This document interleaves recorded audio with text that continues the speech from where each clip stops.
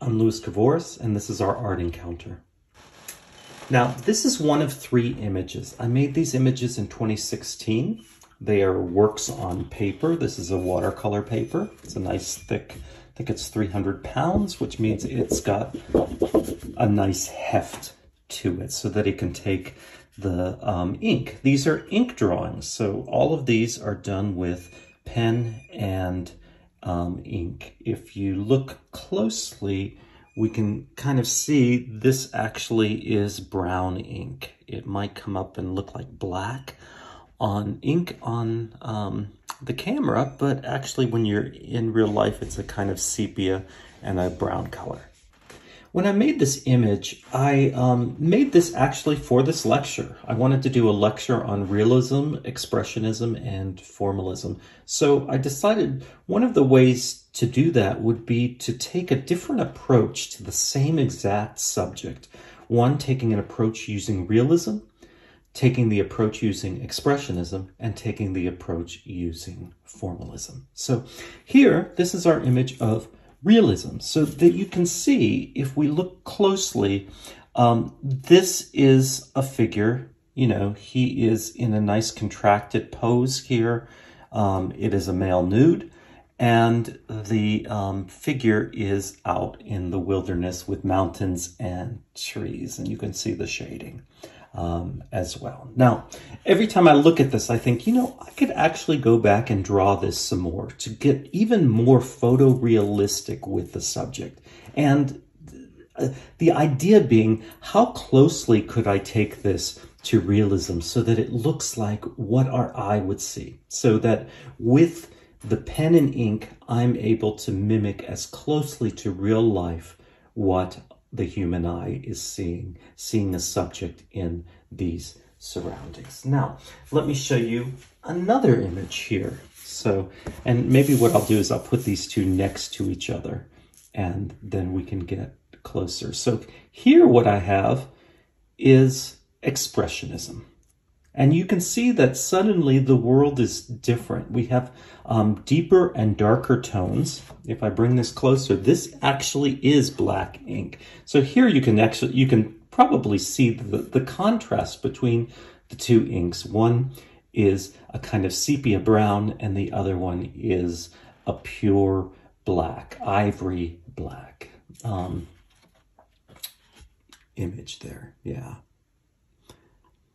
And if we got even closer, you could even see one aspect that I quite like is I like how here you can see how the ink with the pen has actually marred the surface. So there's a kind of almost a kind of violent action in the way the pristine perfectness of this surface creates the pattern. So you can see the pen marks, you can see and even a deeper part where the smoothness of the paper is roughened up.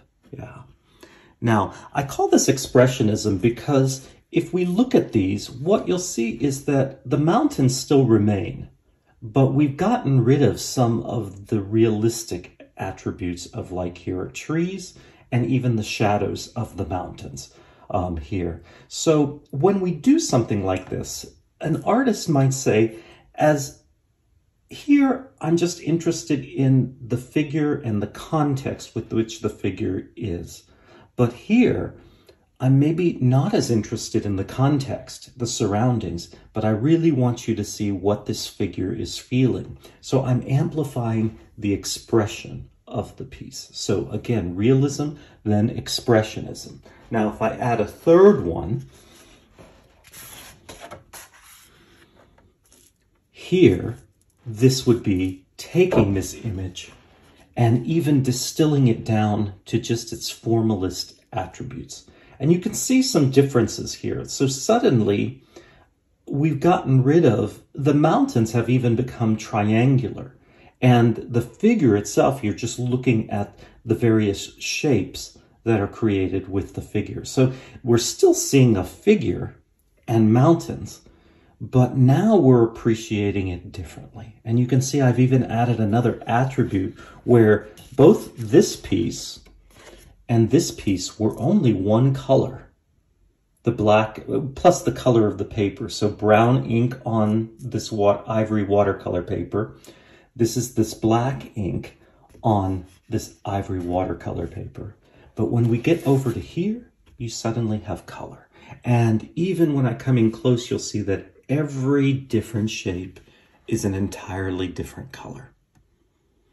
And again, we've got that kind of fantastic where we can see where the surface has been changed by the pen and the ink. Yeah, so really quite nice. Now, when we get to, someone might ask, why did I do this formalism suddenly with the piece?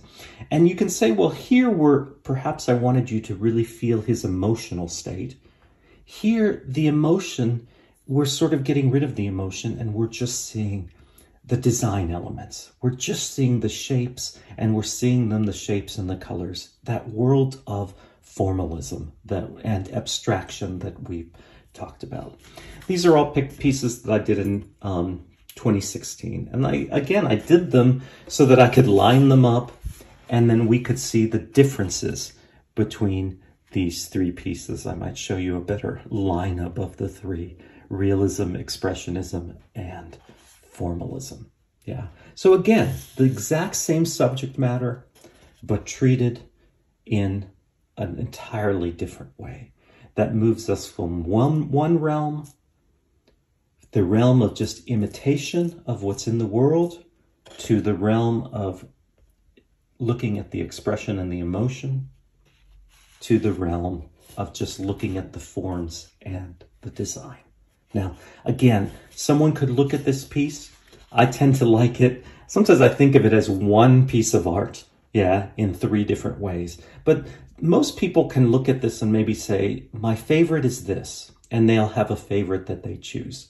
And that's kind of quite interesting and amazing to me, because we all have our preferences for what we like in the world and what we want to appreciate in the art world. And if we were buying art or having art around us, we might have our preferences of what we like and which approach really speaks to us and it communicates to us. So that's our art encounter, and we will delve more into these topics of realism, expressionism, and formalism.